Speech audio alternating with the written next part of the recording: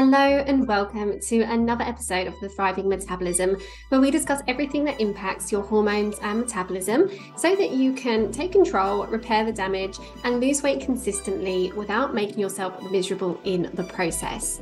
Most weight loss strategies and diets actually do harm to your metabolism, resulting in further weight gain down the road. And it can be particularly challenging for women over 40 due to hormonal and metabolic changes. So it's my mission to empower you so that you and your metabolism thrives and you never have to go through diet misery again.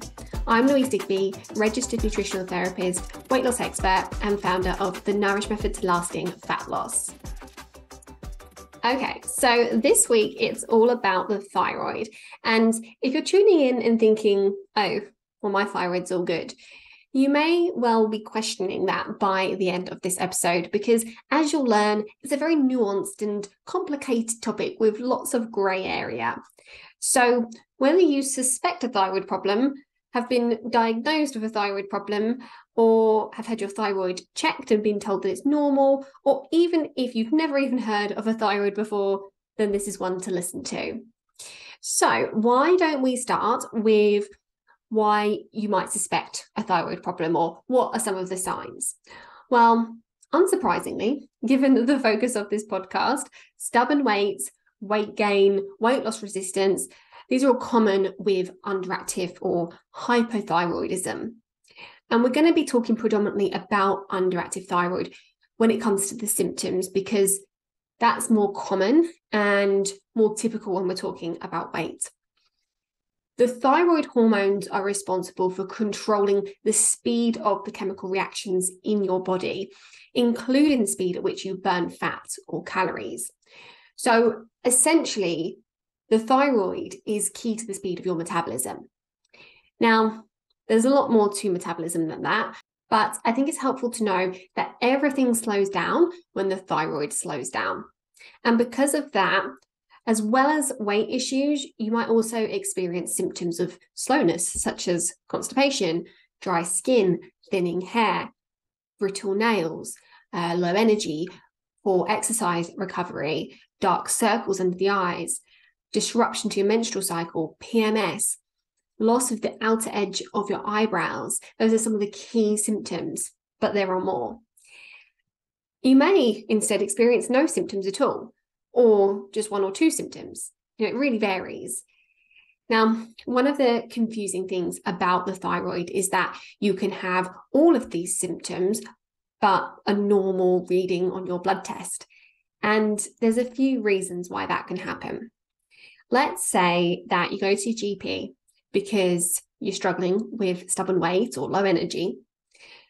And if you don't get told to just eat less and work out more, or you don't just get fobbed off with an antidepressant, and they actually run a blood test, they would hopefully include your thyroid in those tests. Many times when this happens, you're told that everything's fine and that they don't need to see you again. But everything isn't fine, because that's why you went to the doctors in the first place. So what's going on here? Well, there's a couple of reasons why this might happen. Firstly, the tests done at the doctors are very basic. They often only look at one hormone called TSH, which is thyroid stimulating hormone. And this technically isn't even really a thyroid hormone. It's produced by your pituitary gland, which is in your brain, and that hormone stimulates your thyroid. So conventional medicine assumes that normal TSH levels equals normal thyroid function, but this is far from the truth. TSH certainly becomes imbalanced at times, but it's usually when there's a more significant thyroid issue. It really doesn't detect the more subclinical or borderline imbalances. And the borderline imbalances are still important to address. They're still going to have a significant impact on your quality of life and your weight loss progress. Now, sometimes, if you're lucky, they may also test another hormone called T4. And this is helpful to have, but it still doesn't give us the full picture. We really want to be looking at least the T3 level as well. This is another thyroid hormone, and you could have perfect TSH and T4, and still have low T3. And T3 is actually the most active and potent thyroid hormone. So it's a problem if your T3 is low, even if the other markers are normal. And unfortunately, your doctor just won't test for it. And there's various other bits that we want to be testing too. So that's the first problem. We're not getting the full picture. And the other big problem is that the reference ranges used are controversial. So when I say reference range, what I mean is the range is used to determine whether your levels are high or normal or low. So let's use TSH as an example. The normal range of TSH is considered by some labs to be between 0 and 4. Other labs, I've seen it listed as 0 to 10, and I've seen lots of other variations as well.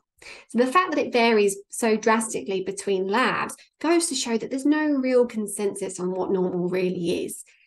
And partly because the way that laboratories set their normal ranges is by taking a set amount of blood samples, let's say 100, and if they're setting a range for something like TSH, they'll look at blood samples sent in for other reasons and measure the TSH to get the average.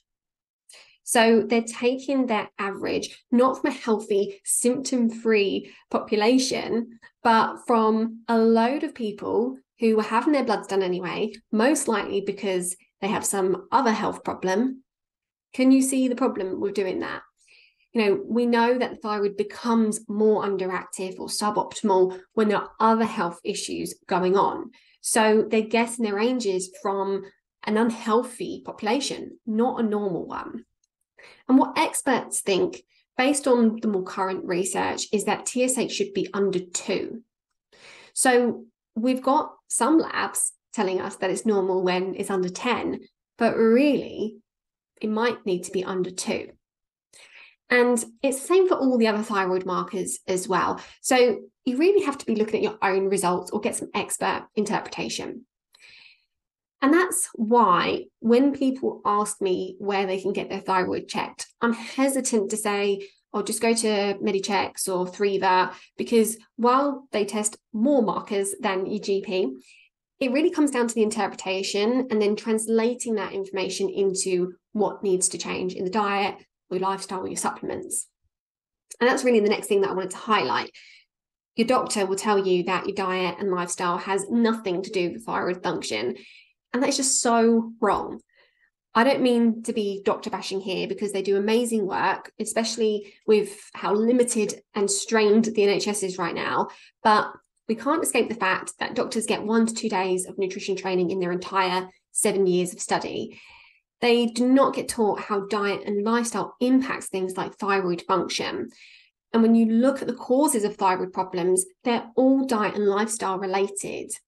In many cases, you can reverse thyroid problems. I've had plenty of clients come off medication with their doctor's approval, but also with their doctor's surprise, because the doctor thinks it's just happened miraculously and not because of the changes they've made to their nutrition.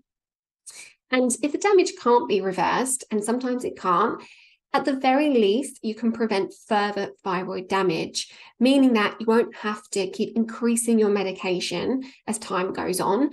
And you can also improve the efficiency of your medication as well. So we can stop the damage from happening to prevent the problem from getting worse. So hopefully, even if you haven't grasped the technical side of things, you understand that just because your doctor or your home blood test has told you that everything's normal, it doesn't mean that that's true. After all, we want to be optimal, not just normal. There's going to be a part 2 on the thyroid where we go into the causes of thyroid problems and what we can do about them. So I hope you'll join me for that. Okay, so now it's the part of the show where I share my favorite fact from the past week. Quite a few listeners have reached out to say that they're really enjoying my fact of the week, which is so great to hear. I really love digging through the research and finding these pearls of wisdom. So I'm really glad you're enjoying it too. And it's really lovely to hear from people who are listening as well. So this week, the fact is this: gut microbes can boost motivation to exercise. What can these gut microbes not do? Seriously, the more I research the gut, the more you see that basically everything, every problem, every symptom, every craving, or anything is linked to what's going on in the gut. Now, one caveat here is that this study was on mice, so it's not information that we can directly transfer onto humans. However, mice are studied a lot because they are a really good model of what happens in the human body, believe it or not. What the research shows is that there are certain species of bacteria that produce metabolites or molecules that make us produce more dopamine when we exercise. And dopamine is like the reward. It's the reward brain chemical. When we're addicted to things, it's because we're addicted to the dopamine hit that it gives us. So those people who get a real buzz from working out and find it easy to get off the couch and move their bodies and are maybe even a little bit addicted to working out, they probably have more of these bacteria in their guts. It's very early days on this research, so there's not a specific probiotic that you can take to give you this bacteria, but what we know is that there's heaps of stuff that we can do to take care of our guts. And doing so helps the good bacteria thrive and hopefully in turn will help us to want to be more active. So some simple things that you can do include eating a wide variety of unprocessed plant-based foods, avoiding artificial sweeteners, keeping sugar and refined carbs to a minimum, eating foods like sauerkraut and kimchi, and taking a course of probiotics after taking antibiotics to protect our friends in our guts. So those are some simple but solid foundations for getting you started with a healthier gut. Okay, now we are opening up one of my listeners' letters. So let's dive right in. Let me just load it up in front of me. Okay, she said, "Hi Louise, loving the podcast. Please could you answer my question on your podcast? I'm 43, mum of 2, work full time. I'm currently 3 stone overweight. I've never been skinny, but I have mainly gained weight in the last 3 to 4 years, accelerated by lockdown. In the new year, this year, I managed to get my arse in gear and do something about it. I mean, I didn't eat badly in the first place, but I wasn't being very mindful. So I tried to be sensible, no crazy diet, just making sure I ate lots of veg, minimal refined carbs, lots of protein, lots of walking, swimming, and a bit of strength training. I've been really good, but after 2 months, I've only lost 5 pounds, and 2 of those were in the first week. I'm absolutely gutted. What am I doing wrong?" Okay, I really appreciate you bringing this question to the podcast because I think the answer is going to help many women. We see this with our clients all the time, okay? Firstly, I'm proud of you for taking the sensible approach and sticking with it this long. Obviously, I'm working with limited information here, but on the face of it, it sounds like you've made great choices, food and exercise-wise.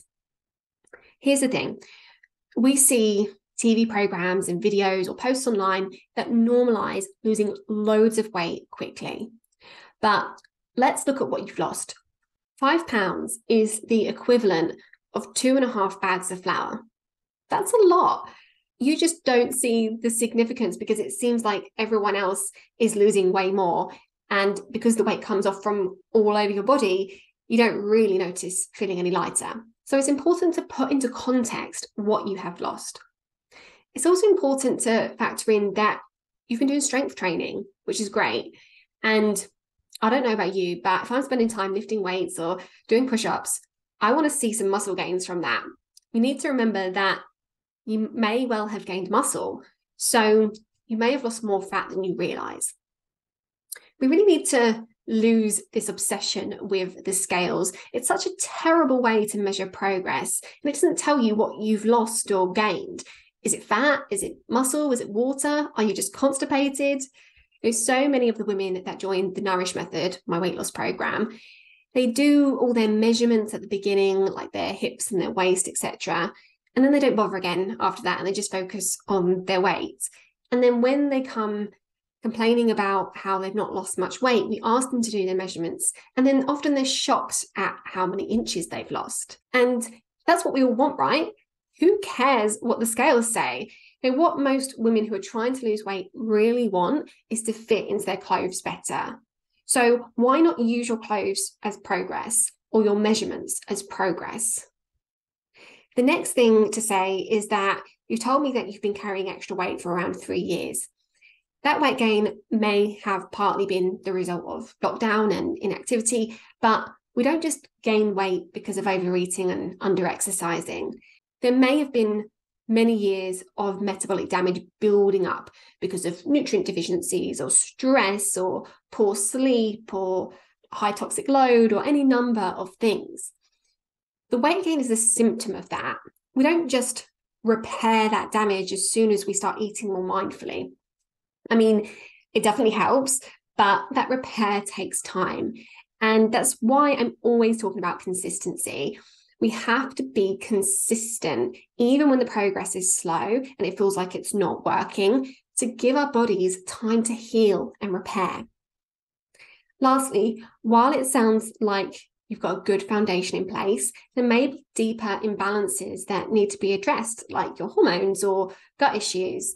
And these imbalances aren't always obvious. But if you bear in mind that weight gain is a symptom of imbalance, then focusing on some of the other signs your body is giving you may help you get to the root of the stubborn weight. For example, if you have any digestive symptoms or food intolerances, it's definitely worth focusing on your gut health rather than your weight. And you'll probably find that weight loss comes as a side effect of healing your gut. Another example, if you have inflammatory symptoms like eczema, acne, joint pain, focusing on anti-inflammatory foods and avoiding foods that you might suspect you're sensitive to, again, making sure the gut's happy helps with inflammation. See, I told you that the gut was linked to everything. So I hope that helps you feel a little bit better about things.